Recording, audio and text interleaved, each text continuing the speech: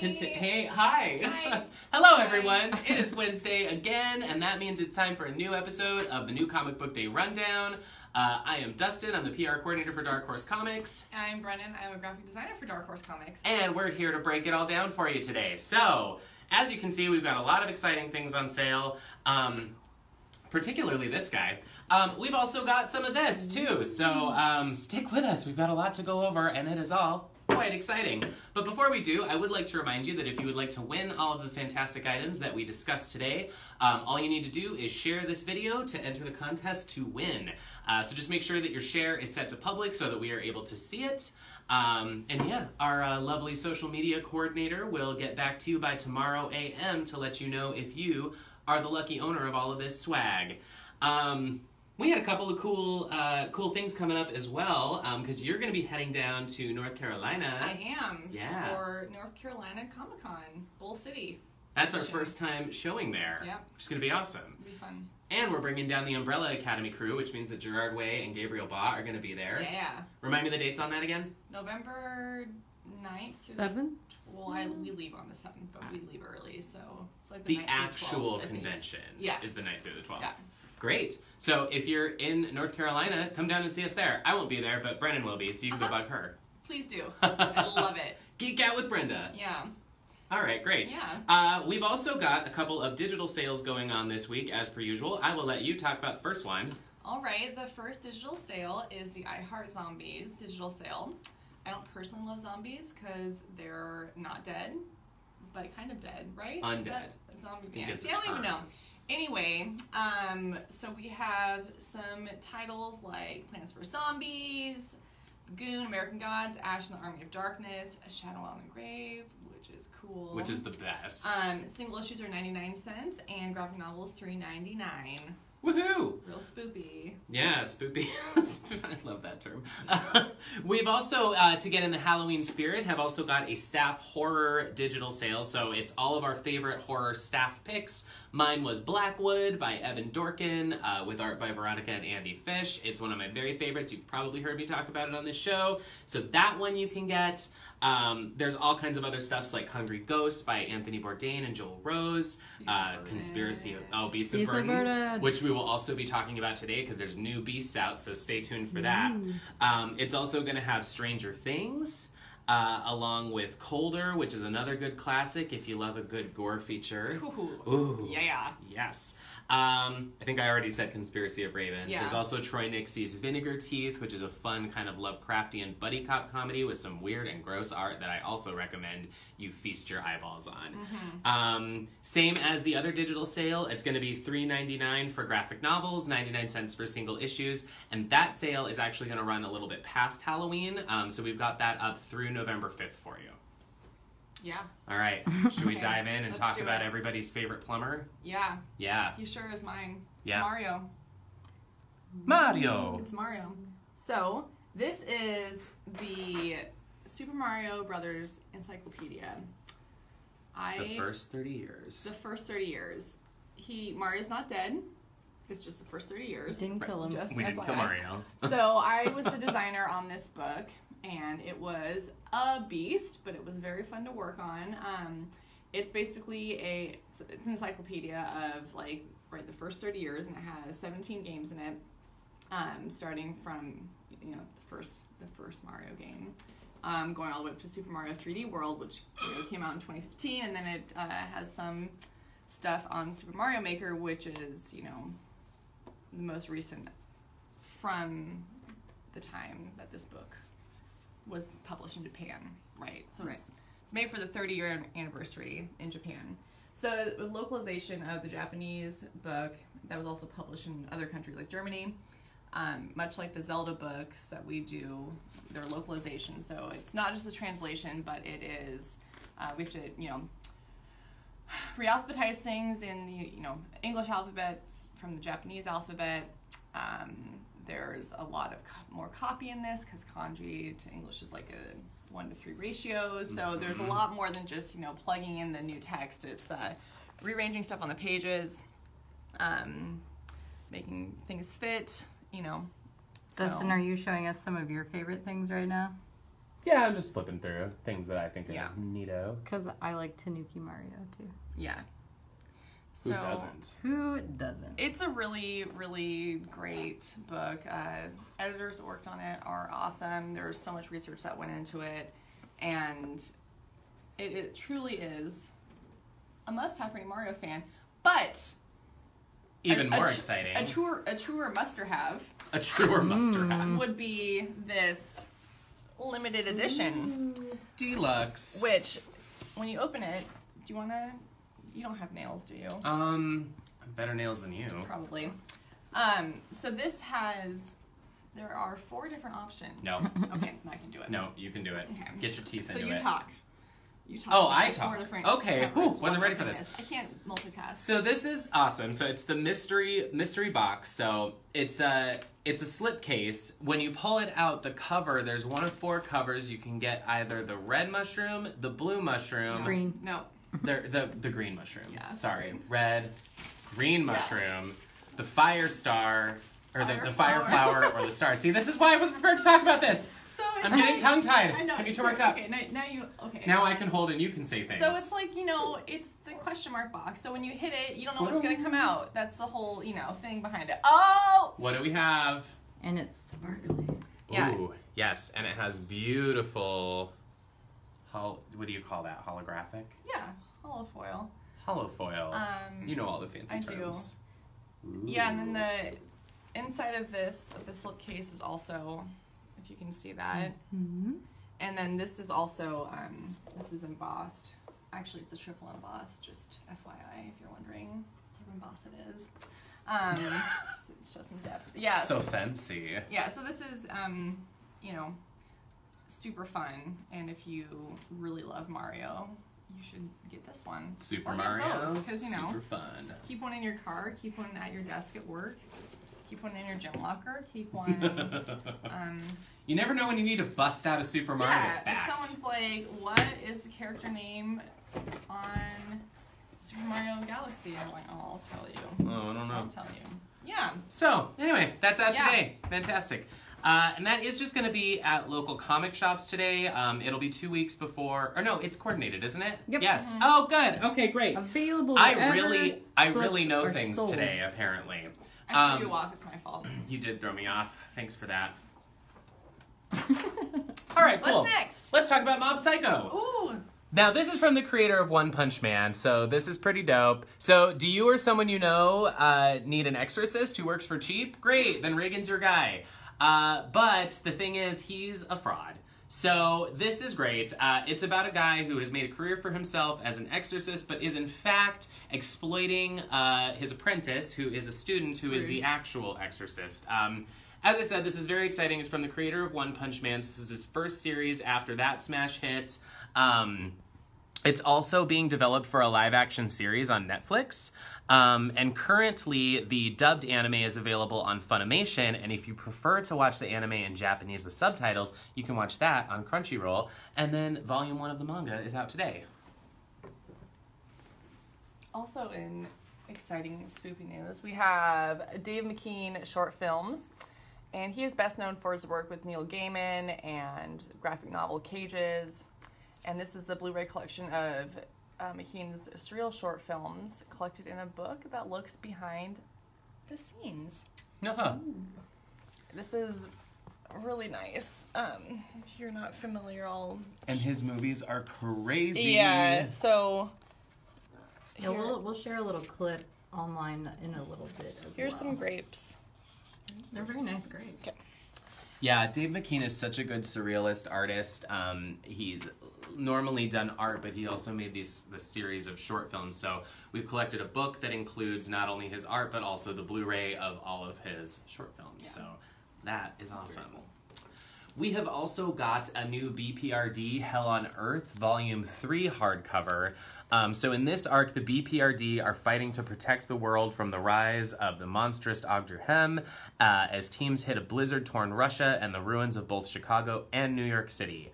So this deluxe hardcover edition's collecting BPRD Hell on Earth, volumes 7 through 9.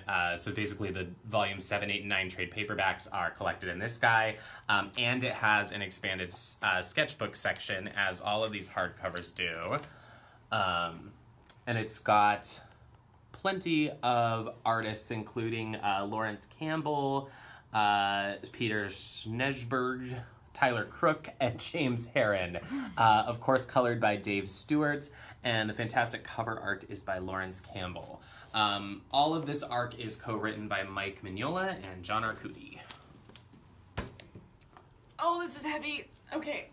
You did it! I did it! So this is the Dragon Age Library Edition, Volume 2. Woohoo. It is really pretty, and it collects everything from Mage Killer and Knight Errant series of the comics, and has behind-the-scenes material. And, you know, let's open it up, because it's all really cool. Art in these is so good. Yeah.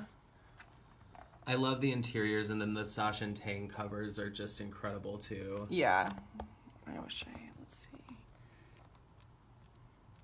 I wish my head was a table of contents, but it's not. But it's not. Well, okay. And we're also running, so this is the collection of the last series, and we're running... Ooh, yeah. Yeah, so it's the last two mini-series were Mage Killer and Knight Errant. Continuing in that vein, we have the single issue series, which is the third series, Dragon Age Deception, coming out right now as well. Yeah. So if you need to get caught up before reading Deception, that's the best way to get those last two arcs. It collects the last two trade paperbacks that we did. A lot of you are aware that I am an Aliens fanatic, and this is where it all started. So this is Aliens, The Essential Comics, Volume 1. So these are the stories that have stood the test of time and kept readers awake at night, and a lot of these are the stories, the alien stories that put Dark Horse on the map way back in the late 80s and early 90s. So this first volume basically includes the original Aliens trilogy that we did. So that's going to be Outbreak, Nightmare Asylum, and Earth War, in which Hicks and Newt, who you will recognize from the film Aliens, the continuing continuity is different from what happened in Alien 3.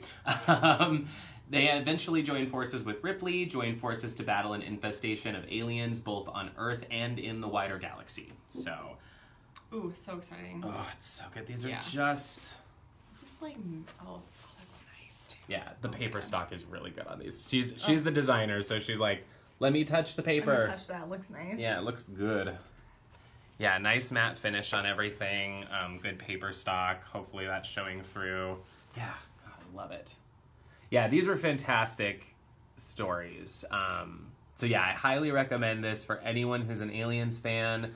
And if you want a good piece of Dark Horse history, this is definitely something to check out. So these were, Outbreak came out in 1988, Nightmare Asylum was 1989, and Earth War was 1990. So this is over 350 pages of xenomorphic terror. Ooh. Speaking of aliens... Oh, there more where that came from? Oh, we have number 3 of Dust to Dust is out, and it's here, and guess what? It's worth the wait. So this is by Gabriel Hardman, and we have the variant cover and the regular cover, and let's see what happens. A boy faces threats and decisions that would reduce a grown man to tears. A terrifying coming-of-age story featuring the most frightening creatures in the galaxy. Yes. So, as many of you are also aware, we haven't stopped publishing Aliens. Nope, so, Dust to Dust is continuing. Yes, there has been a long break in between issues, but it's because that art is so detailed, and Gabriel Hardman is also writing it. He's doing a fantastic job on it.